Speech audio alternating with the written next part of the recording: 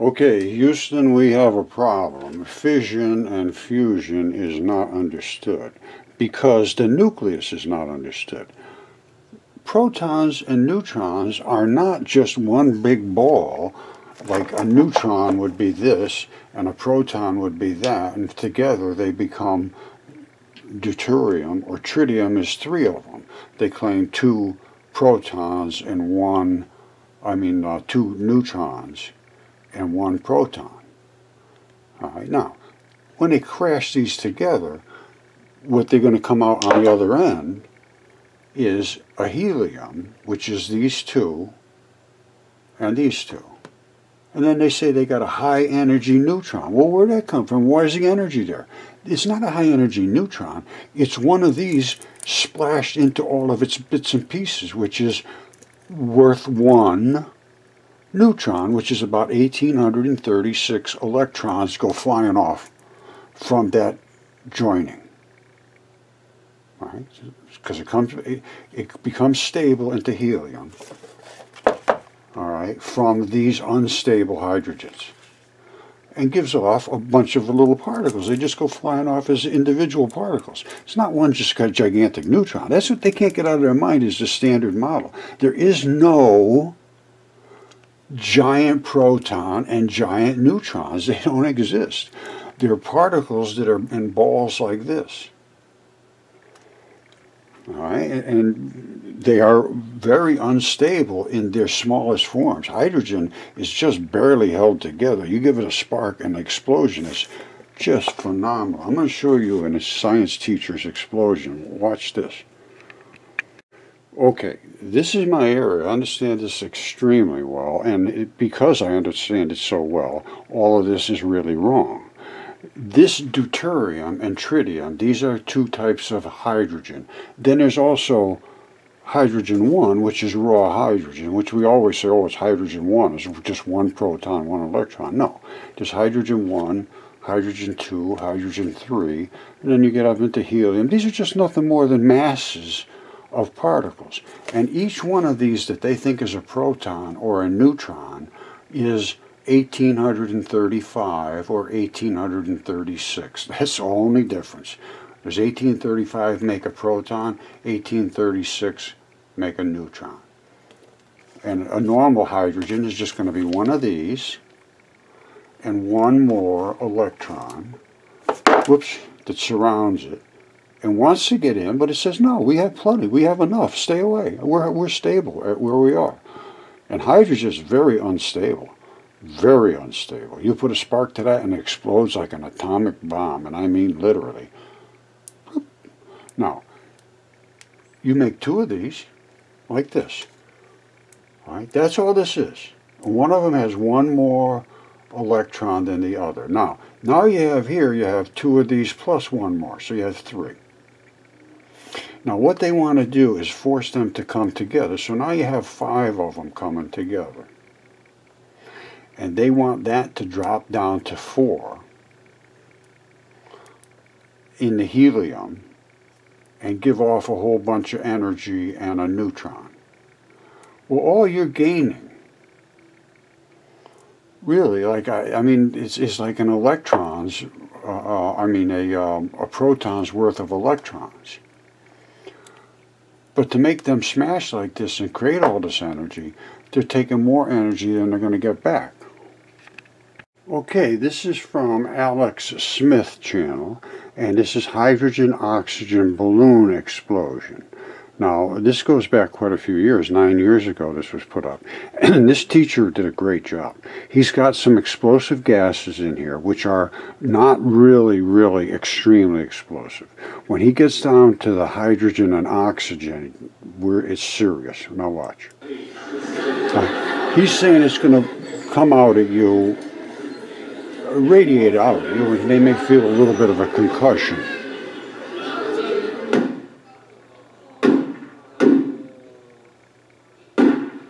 Alright, he looked to me like he might have had a little more in some of them than others, or they were a different gas, I'm not sure. But this I do understand. He's got hydrogen gas and oxygen gas, H2 and O2 in here. when he just throws a little spark into it, it's going to all break into pieces. And what's going to end up happening is you're going to get water in the air, 2 H2Os, and then you're going to get a hydrogen converted into, oxygen converted into hydrogens. They think.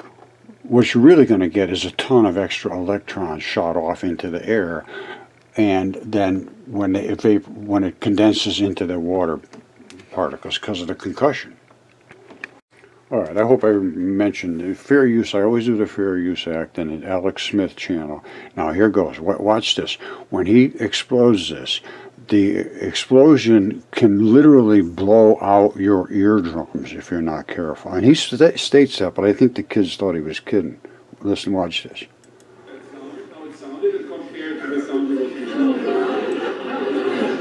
Here, let me go back. You hear that? Listen.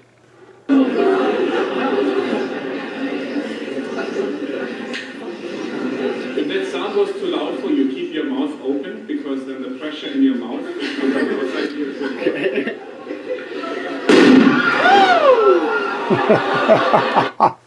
These kids freaked out. I don't blame them. Did you see that little explosion? That bomb? What happened there? What is this? That's smoke? No, it isn't. That's water. That is water because of the two hydrogens and the oxygens combined, but they gave off a big radiation of electrons, of little bits and pieces of these. It went flying everywhere. That's the energy. The concussion smashes into your eardrums and can literally blow your eardrums out. You just heard it. And what happens is you lose one of these hydrogens, turns into bits and pieces, and then they recongeal back down into water. It's because of the compression. Anybody understands compressed air knows that water forms in the compressor. You have to let the water out every now and then, because anytime you have any kind of atmosphere together under compression, it forms water. It's just like you saw, because of the compression. Now, there's a lot of new research in this area, and I'm telling you what, I've been stirring up a lot of water myself. Now, they just put the Large Hadron Collider back in action, and they're getting some serious reactions. I don't know if this was done there or not, but everybody's trying to get into this fusion, and they literally don't understand what the particles they're fusing together are. They don't know about these two particles that make everything, I don't believe. If they do, I'd like to know about it. This just came out today. So they're trying to break this megajoule record. And they're not getting there. They had one that did it really good, and then after that they couldn't get it there. Now I guess they're getting close again. Okay, my friends, if you are any kind of scientist whatsoever, physics guy, any of this stuff, energy, you are in for a treat. And it's on me. Now, nuclear fusion. I can tell you right now, this is not understood.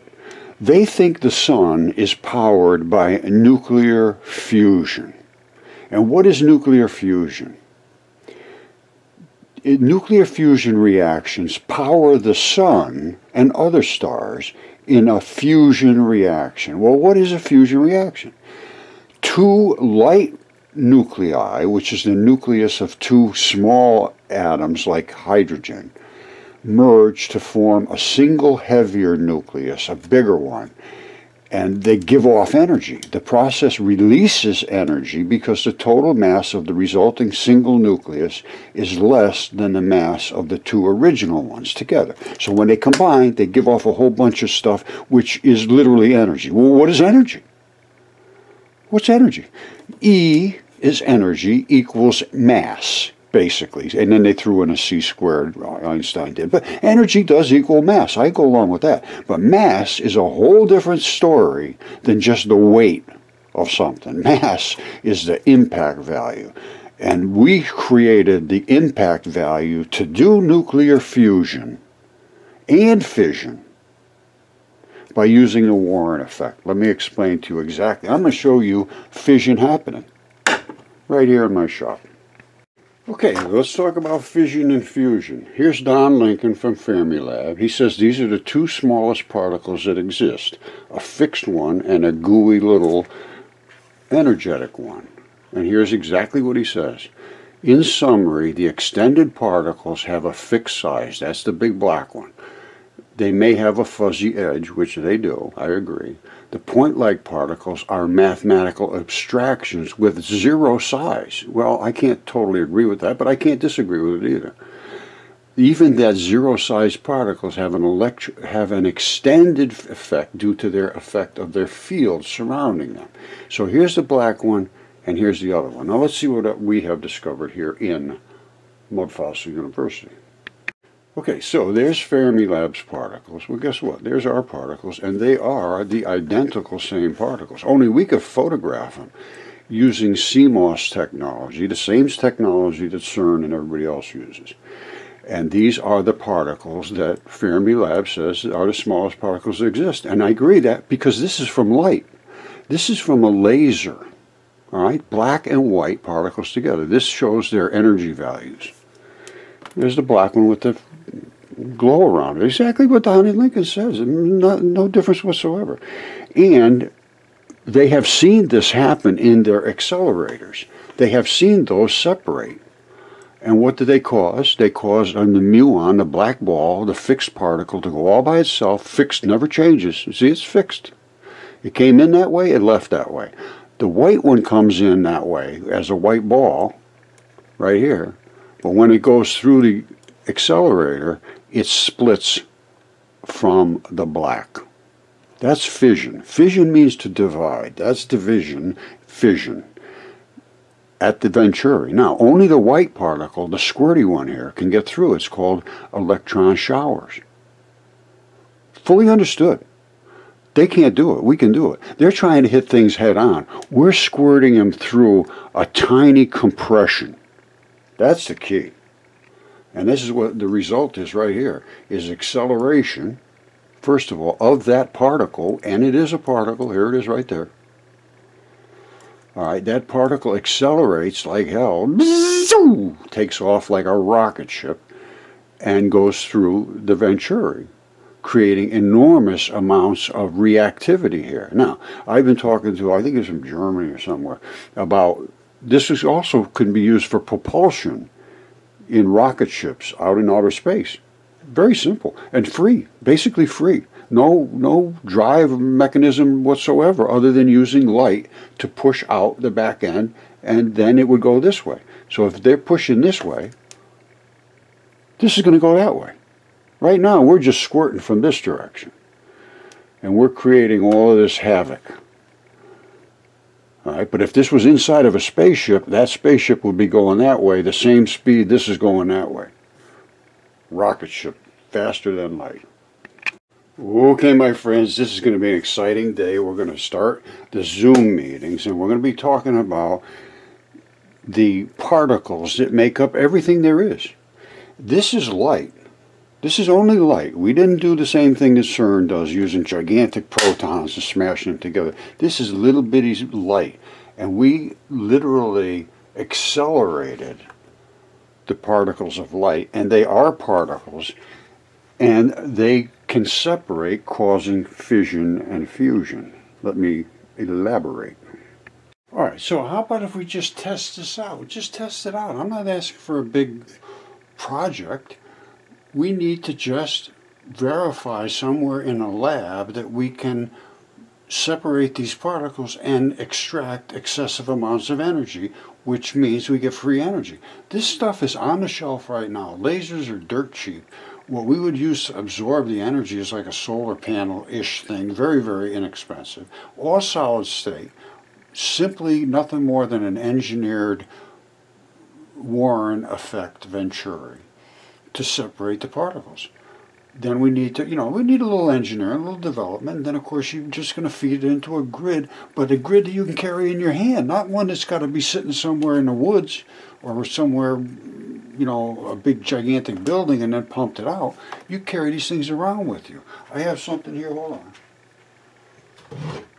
I show this, and all this is a Geiger counter, but for something about this size, if we can get the energy back that they're talking about, no problem having something like this power your car, your house, take it out and run in a cabin, or you know, the amount of energy they're talking about. If you can separate these particles, which we did, absolutely no question, we separated. If that's true, these are in trillion electron volts. These were in the millions of electron volts. It's thousands of times more. Originally they said 200 times more. That's why I put 5 watts, 1,000 watts.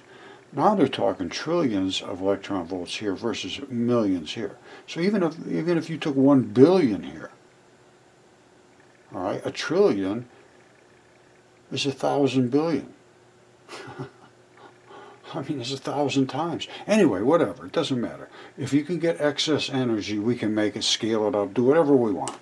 And this is the new model that has to be looked at very carefully, because I've shown the muon neutrinos, electron neutrinos, I've shown fission, I've shown fusion, I've shown extreme quantities of energy which are visible. So either you can accept it or you can deny it and walk away from it. Or you don't have to accept it. You have to think about it. You have to consider it. That's all I'm asking.